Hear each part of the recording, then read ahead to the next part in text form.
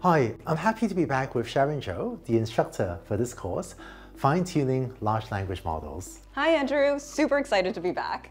As you may know, Sharon had also previously taught DeepLearning.ai's short course on diffusion models, as well as the GAN specialization hosted on Coursera. In this course, Sharon will be diving into fine-tuning LLMs, that is, large language models. Broadly, there are three ways that application developers are using LLMs. First is prompting, which is really fast and can get you pretty good results. For example, you can write a prompt to tell an LLM to classify a piece of text as positive or negative sentiment and have that up and running in minutes.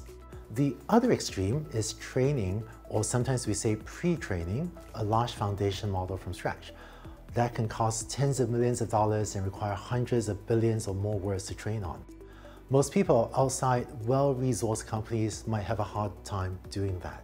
Finally, there's an important design point in between, which is to fine-tune an open source language model. You can take an LLM and fine-tune it on only 100 examples, 1,000, or even 10,000 examples.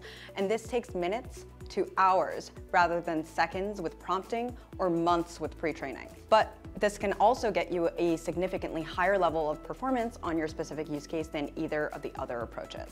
The world has quickly adapted to the powerful capabilities that LLMs like ChatGPT have made possible. But if you can't make use of your own domain-specific or proprietary data, you can start to run into the limitations of the general-purpose LLMs.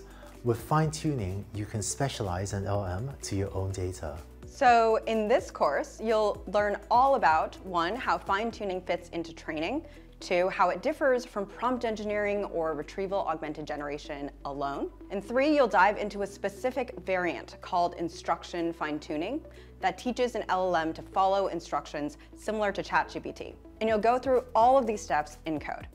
Then you'll come away from the course with a concrete understanding of fine-tuning LLMs and be able to get started using these techniques for your own projects. So lots of cool things in this short course. And I think fine-tuning is a significant step up in capability compared to just prompting, and it is an important tool for people building applications using LLMs to know. So I hope you enjoy the course.